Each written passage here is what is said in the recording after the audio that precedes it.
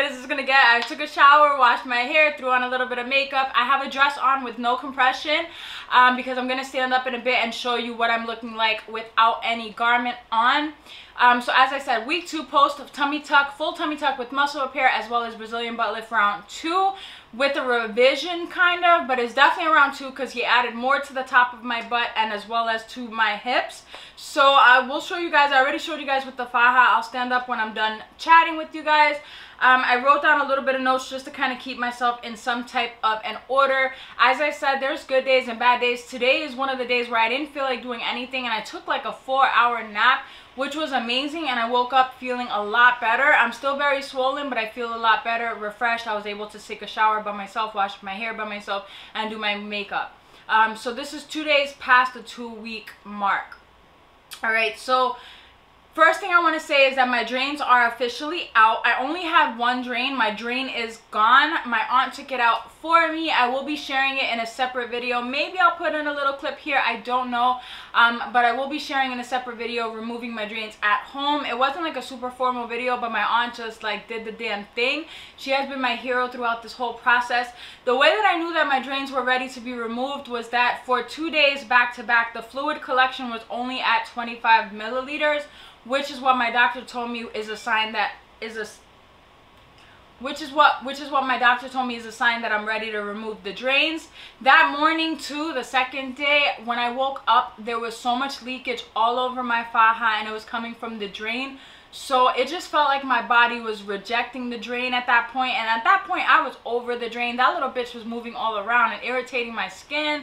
And it was just so uncomfortable to shower with her. Like, I had my techniques and my methods, but I wanted that thing out so bad. So that morning we woke up, we knew it was time, and we did our little research and we removed it by ourselves at home.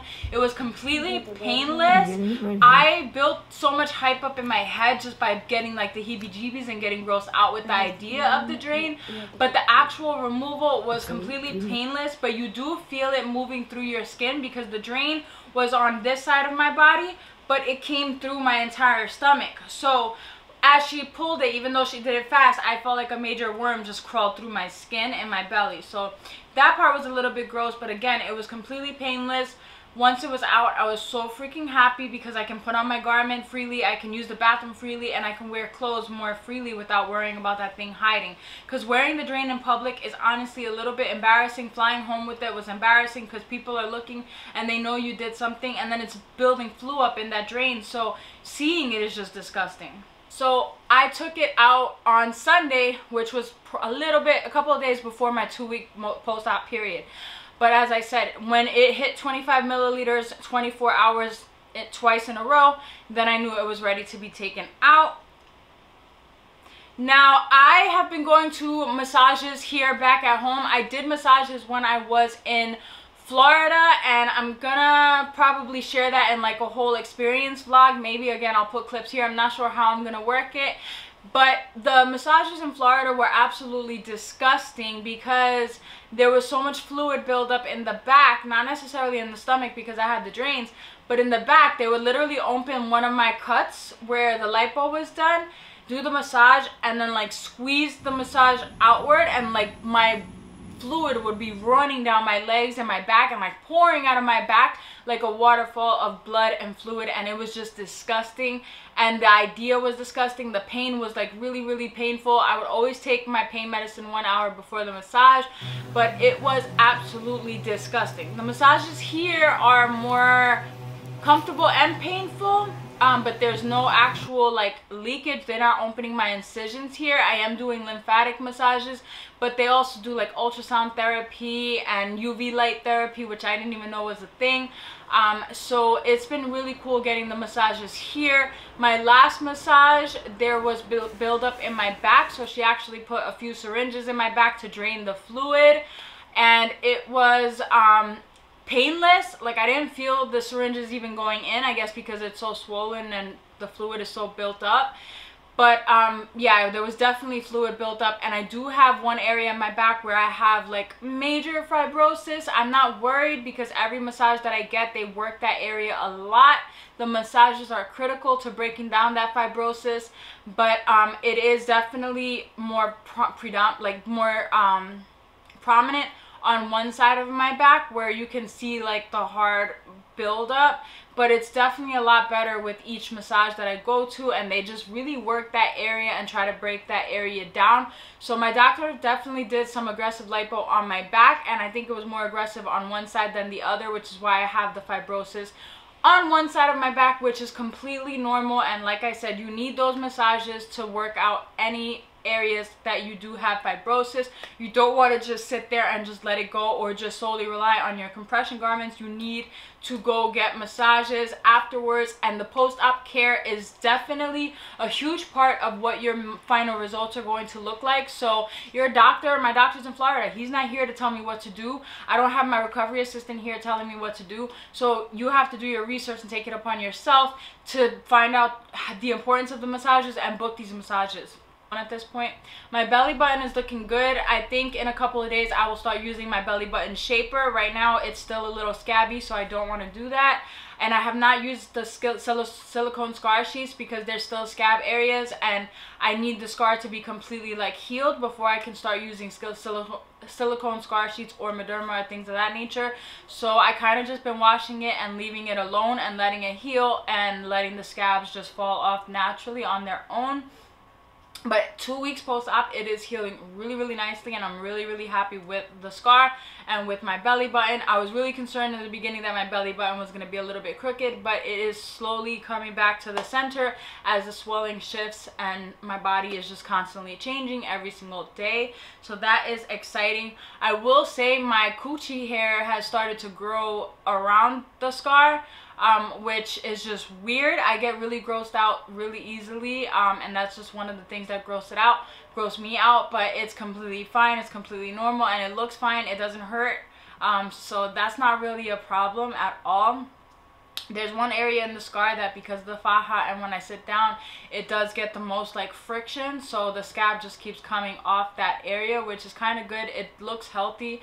If anything, it's kind of forcing that area to heal faster, in my opinion. In terms of how I feel, there's extreme tightness. Like, your abs are literally sewn back together. Like, when you have a baby and you get diastasis recti, your abs, instead of being lined up together, they kind of go like that, and they have a gap in the middle.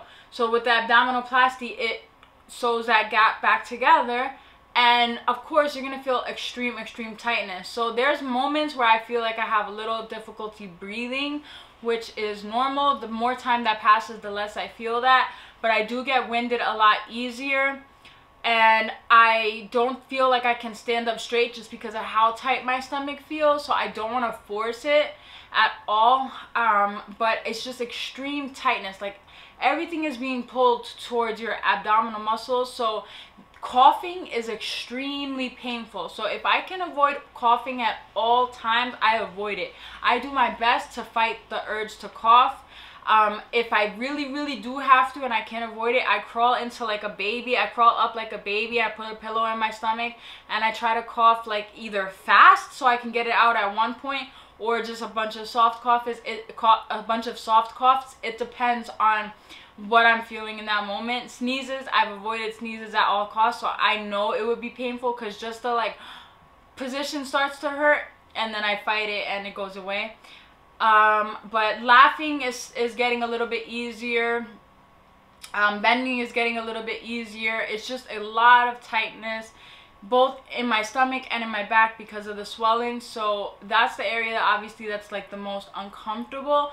But there's a lot of areas around my belly button and around the scar itself where I just can't feel anything. The only reason I know I'm touching that area is because my fingers can feel, but like the actual sensation on my skin there doesn't, it's just not there, because there's obviously a lot of nerves were cut in the process of the surgery. Those things will slowly come back within the year.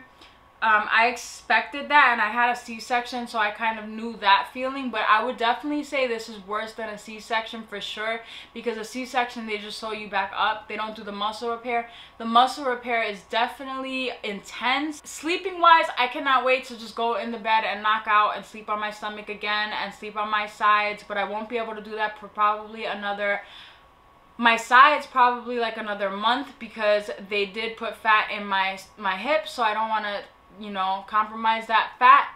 I want to make sure that it survives, because I really like how my hips are looking. There's a thunderstorm happening. I won't sleep on my stomach until I'm fully comfortable with the scar being healed and with being completely flat. So sleeping, I'm gonna still continue sleeping in this recliner or in my BBL canoe, but I will say at points it gets annoying and you just miss your bed and you're tired of constantly being at an angle, and you just want to sleep in your like true comfortable position and you can't. So sometimes my neck is hurting because like I don't know what to do with my neck, and it's just like, it's tiring. Like I don't think I sleep like a full night. I have not slept a full night yet. I also don't, because my daughter is missing me and she wants to sleep in the bed with me. We have our setup so she's always nearby me, but it's not the same. So she wakes up a lot throughout the night and wakes me up. So sometimes I'm in my most comfortable sleep and then she wakes me up. So sleeping is rough, but it's not impossible. It's not the worst thing. Like it's definitely bearable. I just miss my bed. As of right now, I don't take any more pain meds. So day 2, I was... Wow. Day 2, I was completely without any pain meds, because on day 1, they prescribed me oxycodone, and the oxycodone broke me out. My lips blew up. My eyes were swollen. I'm definitely allergic to something in pain medicine. I think it's the naproxen. I think it's the acetaminophen. I'm not sure. I don't have an official diagnosis.